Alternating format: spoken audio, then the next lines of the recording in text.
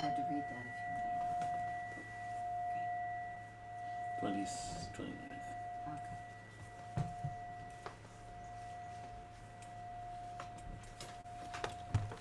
The title for Amendment Fox is How Much Faith is Necessary? Have faith in your own faith. Have faith enough in yourself to believe that you really have enough faith to move mountains. Is this a strange idea? Probably it is for many people, yet Jesus taught it. People are constantly saying that they wish they had more faith, because if they had, they could get better results. You have to realize, however, that this attitude of mine is extremely negative. It is affirming, although indirectly, that your faith is very poor, and you know what that means. Jesus said that the very smallest amount of faith, like a grain of mustard seed, is sufficient. If you have faith enough to pray at all, you have enough faith to start with. If you have no faith, you would not be praying. Have faith in your own faith, and that in itself will build it up more and more until the work is done. There's a short scripture from the Gospel of John, chapter 20, verse 27. Be not faithless, but believing.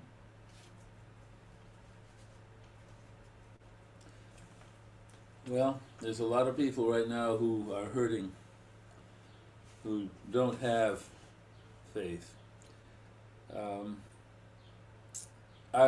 Last week I talked about dealing with the little deaths in our lives, and I was led to mention then that I would talk about the ministry of comfort, sort of a revisit, because I talked about it back in 2015, but I've rewritten it a fair amount this time. And of course I had no idea that we would be dealing with yet another major mass murder, to say nothing of the minor mass murders. You know, they count anything over 4 casualties as a mass murder or a mass attack.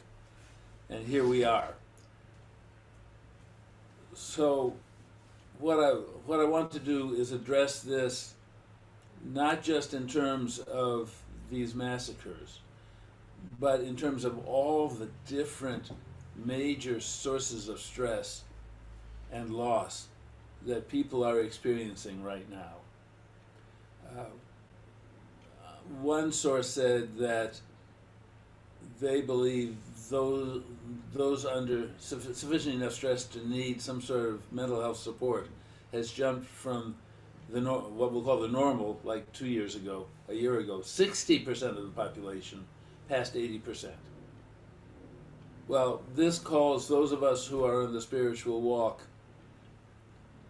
into service more than usual. And so I want to talk about how can we be in service and how not to be in service.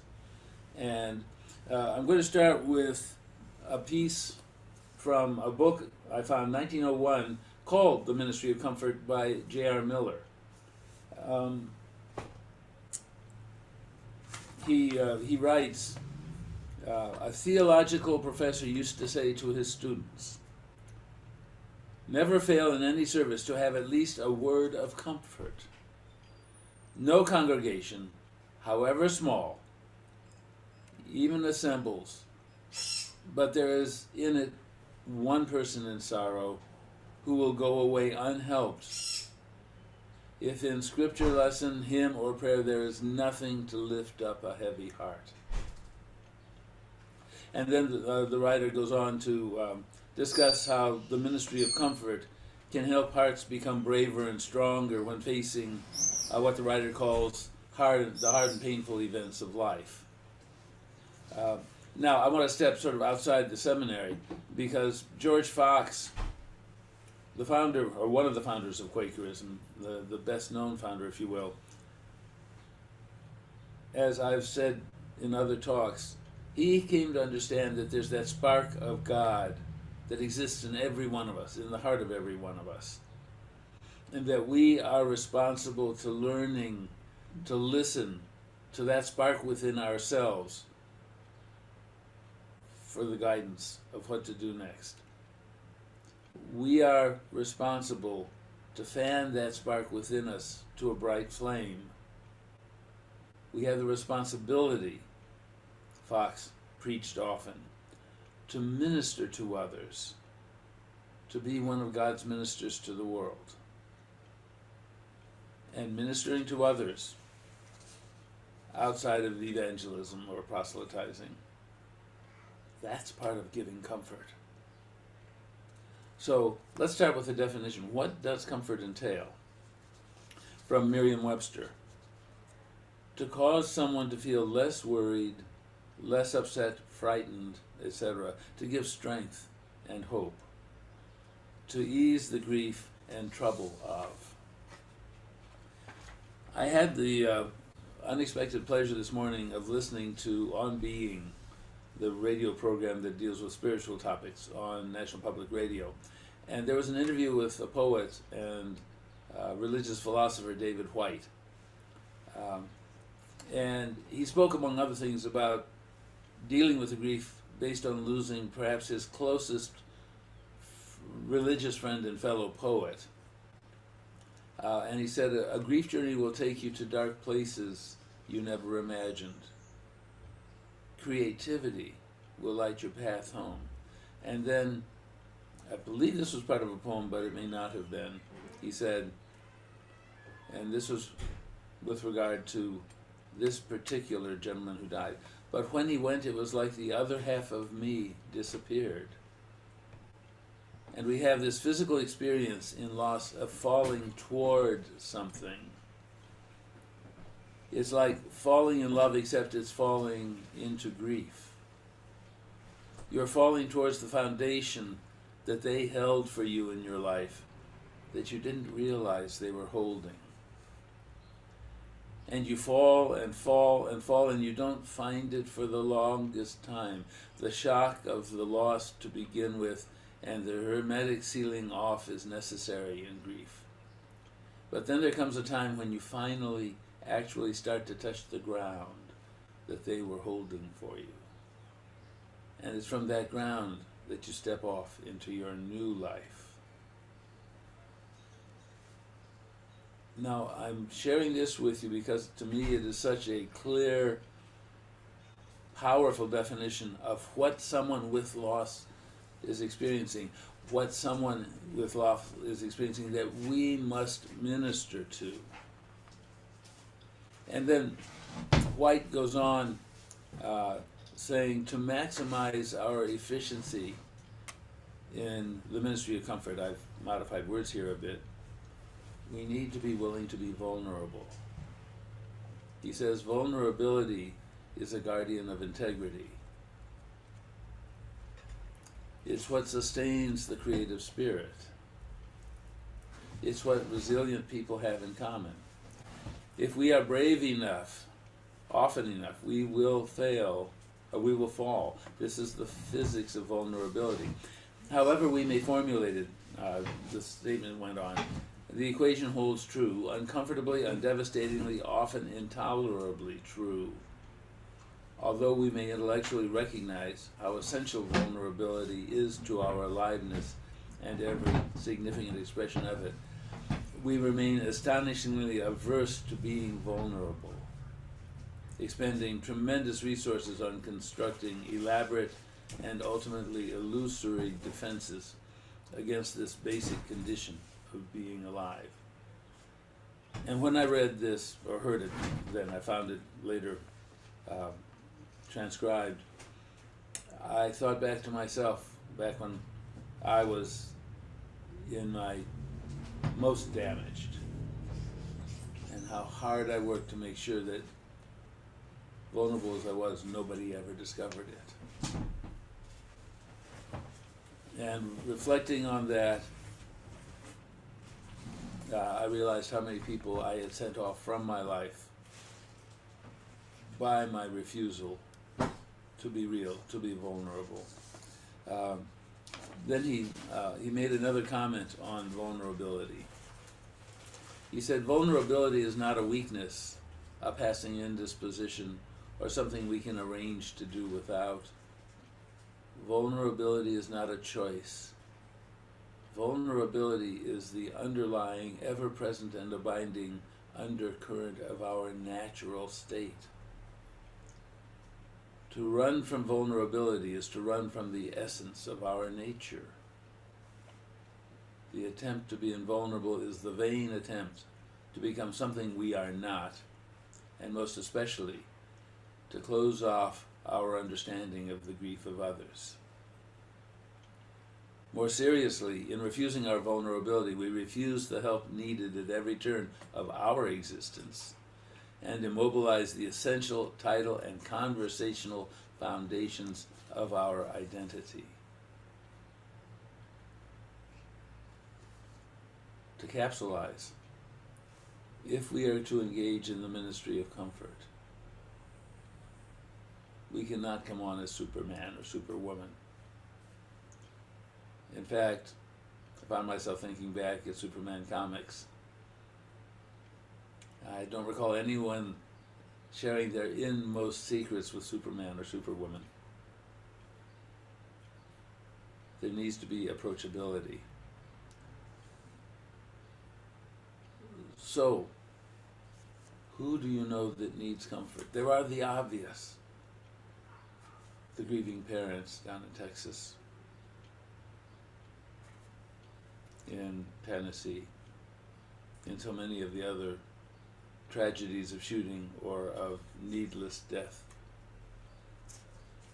whether violent or not violent. They're the visible ones, someone in obvious grief or other obvious loss. Tornado victims would be a good example. The death of a loved one. Even an expected death. The grief is there. The loss is there. But there are also other types of obvious, a troubled marriage, a troubled person in the family that's grieving for the loss of that person in terms of being able to work with them. The loss of a career, the loss of a job. Those are obvious ones. But then there are the less visible ones, or the invisible ones. People living with personal troubles that they keep inside, with self-doubt, feeling lost, feeling not sure what to do next, feeling like they have no knowledge of career or what can happen next in their lives.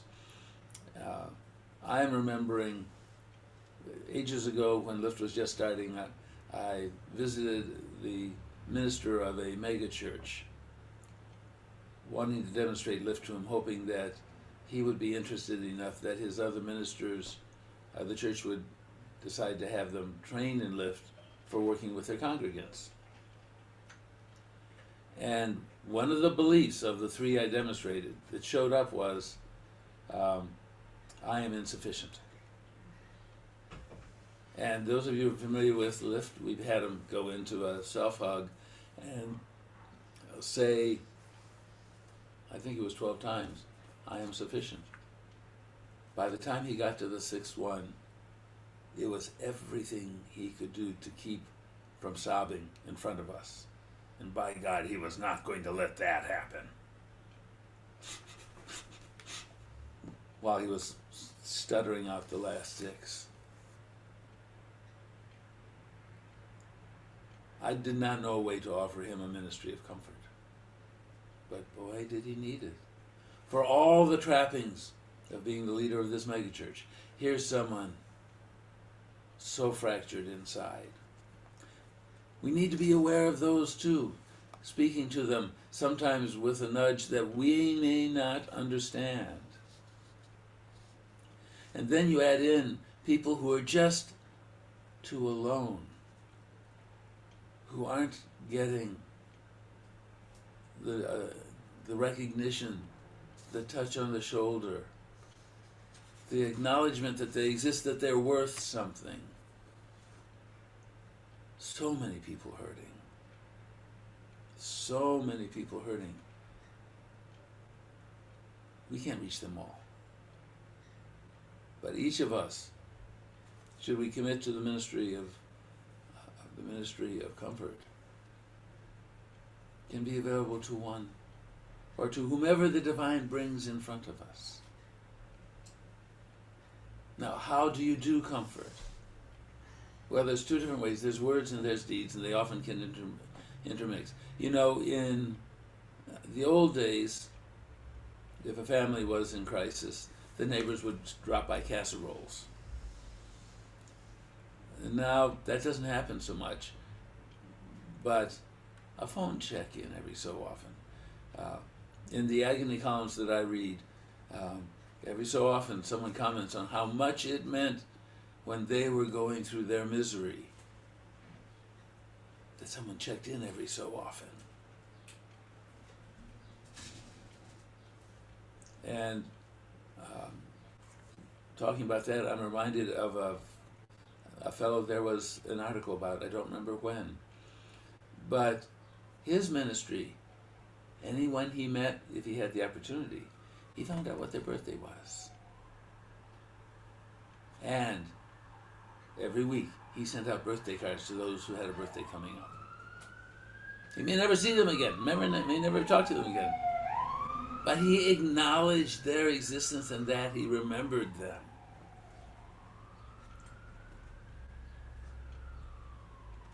And then there's more, how to put it, more powerful, well, more impactful deeds in obvious ways. Harold Hill, in one of his books, wrote about a family where the daughter had just been killed in a car accident. And one of the men who lived in the neighborhood went over to the family and he greeted everyone, found the father in the family room just sitting on the couch, sobbing his heart out.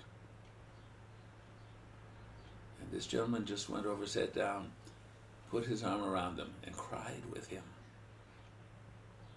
Didn't say any words, just cried with him. Be open to how you are called and how you can give that ministry of comfort. There are no rules.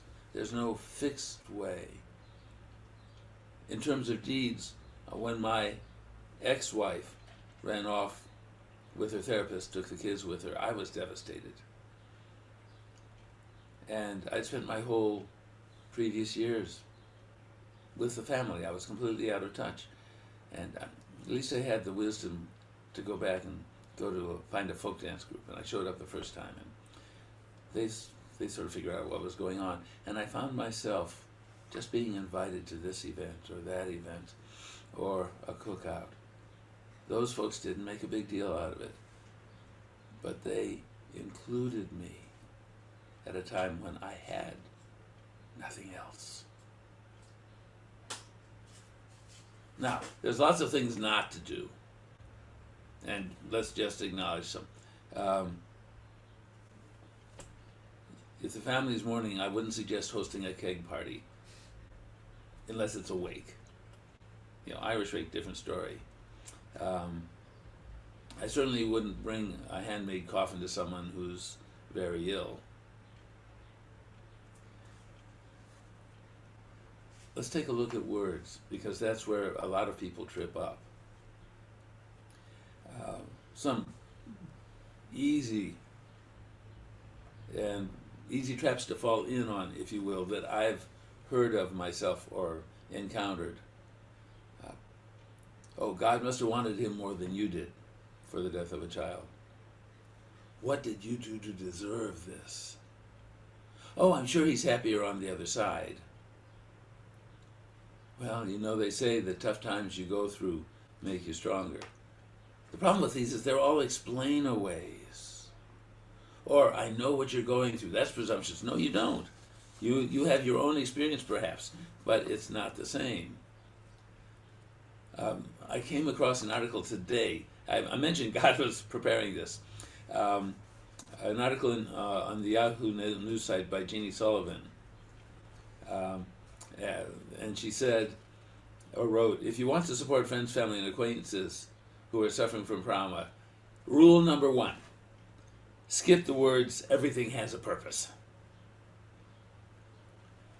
She goes on to say, I'm going to read a good section of what she wrote. Please don't place purpose on other people's trauma.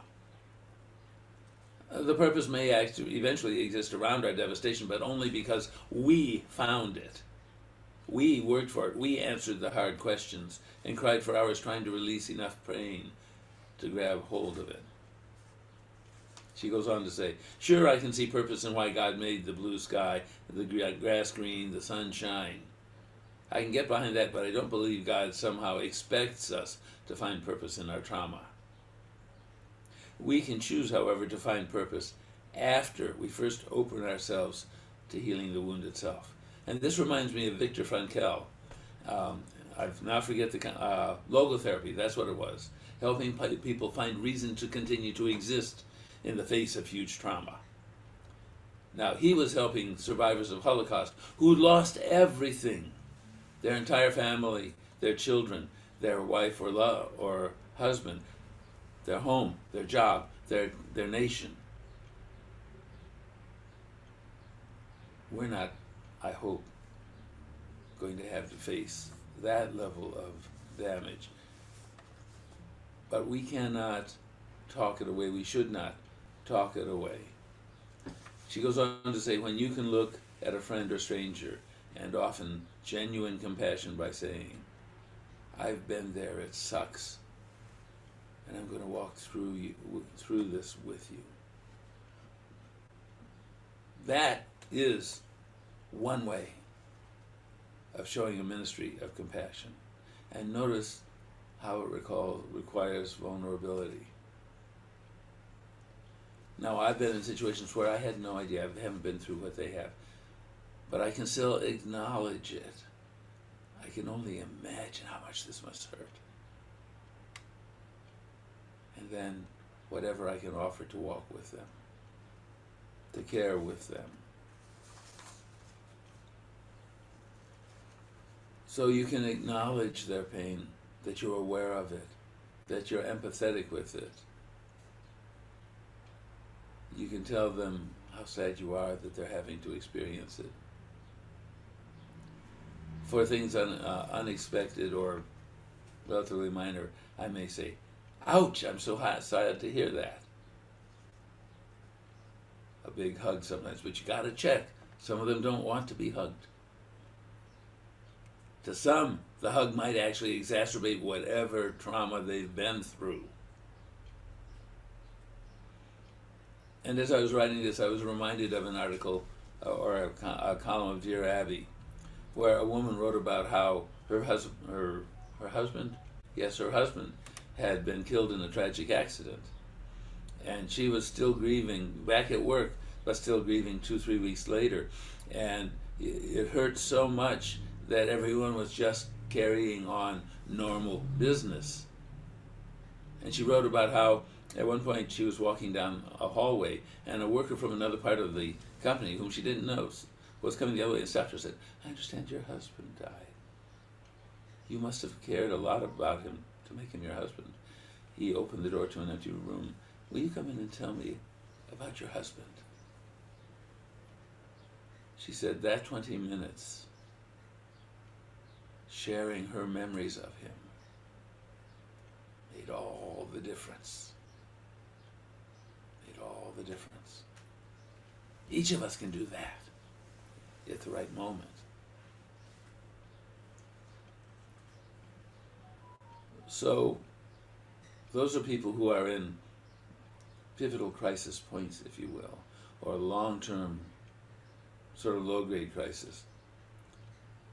But then there's everyday people who maybe are living alone and don't have any support system or insufficient support system.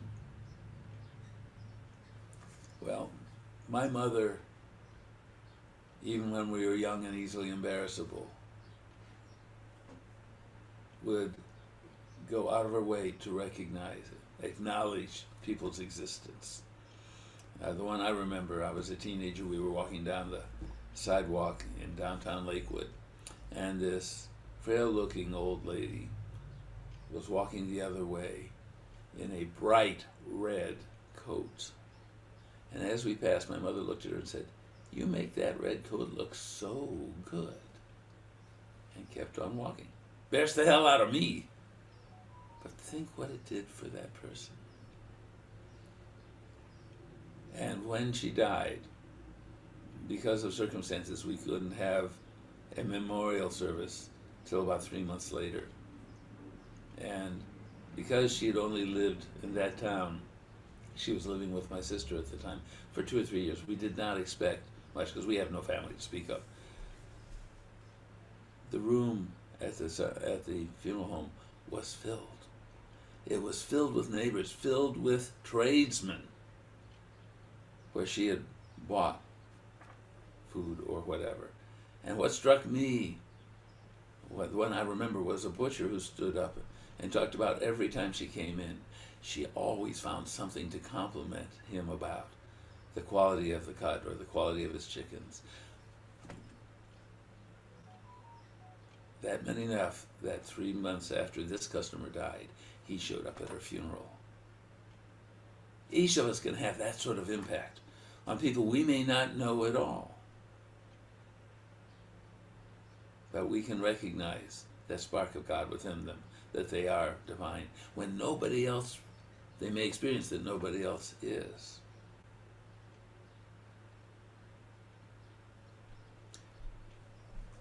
So in general social situations where you may know nothing about them, you can still often find something to give them a positive unit of recognition. Even if it's nothing like, "Oh, it's good to see you again. Tell me something cool that's been happening in your life." If they've got no one else to tell, you just showed that you cared. And they do have someone who can get excited about the new job, the new pet, whatever it is. That's ministry of comfort. Even small pieces of comfort can go a long way when somebody is hurting. This church, to me, all of us here, this is a ministry each of us can participate in. And we should feel called to participate in it. Because we're used to walking in the Spirit. We're used to feeling nudges. It's okay to speak to someone we don't know and lift them up. And as you do this work, as you walk through life, you'll have so many opportunities to really touch people's lives in a positive way. And it may be, you may be the only person that day who will reach out and recognize them for being. And if they're in more difficult situations, it may not be even days or weeks before they hear another one. Now, if you're not used to doing this sort of caring outreach, it might feel awkward at first. But if you keep practicing, keep doing this kind of loving outreach, even to strangers, you'll get used to it. You may even find that it feels good. Because in doing this, you are helping even the silent hurting, the invisible hurting, discover that they are more visible, more lovable. And you're also setting an example of how they can reach out to others. So in other words, let us, by showing love and caring to others, whether we know them or not, whether they're here or grieving in Texas, and we may have to do that by prayer, by intercessory prayer. Let us increase the lifting up of others in this world one by one or in groups, to help them find a happier place in this divine world. And in doing this,